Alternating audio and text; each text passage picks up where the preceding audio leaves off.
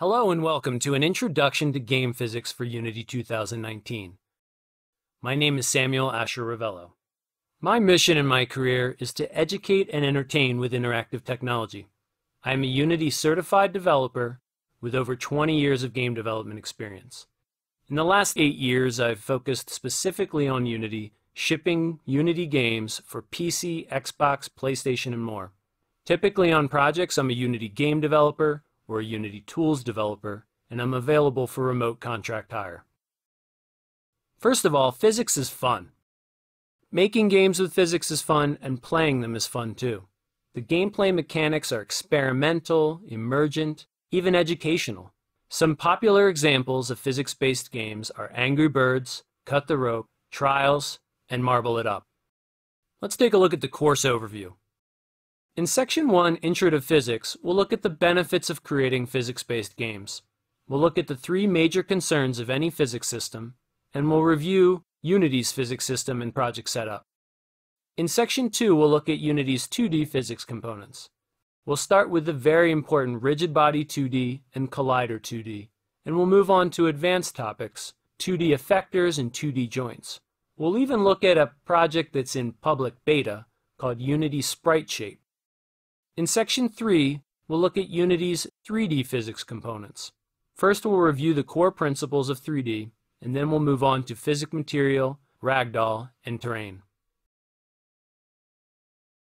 In Section 4, we'll dive deep into Unity's C# physics programming. We'll handle physics events, such as collisions and triggers. We'll add physics forces to move our objects around, and we'll look at the vital properties and functions we need for our physics. We'll even get into physics debugging, so if a problem arises in our code, we know how to solve it.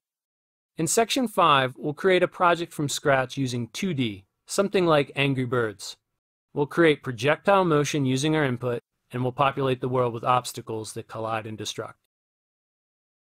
In Section 6, we'll create a project from scratch using 3D, something like the 1980s classic game Marble Madness.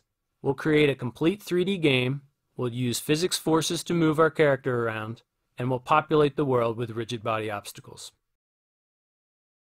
In Section 7, we'll look at some advanced topics, best practices with physics, and how to optimize our projects, and then we'll apply what we've learned to real-world examples. We'll even look at the Data-Oriented Technology Stack, or DOTS, and the future of Unity physics. Prerequisites for this course: you'll need a computer, of course, running Windows or Mac. You'll need a Unity editor and a code text editor. The free personal edition of Unity comes with both. Some basic skills will be required here: beginning programming knowledge of any language, and even a dozen hours or so specifically with Unity would be very helpful. But we'll cover those basics. And bring your passion. Bring a love of video games and a curiosity to learn something new. Goals of this course: have fun with physics, get an in-depth understanding of the physics system, and bring it all together to create 2D and 3D games from scratch. You also have a chance to grasp some of the key advanced topics and understand more about the future of Unity physics. So let's get started.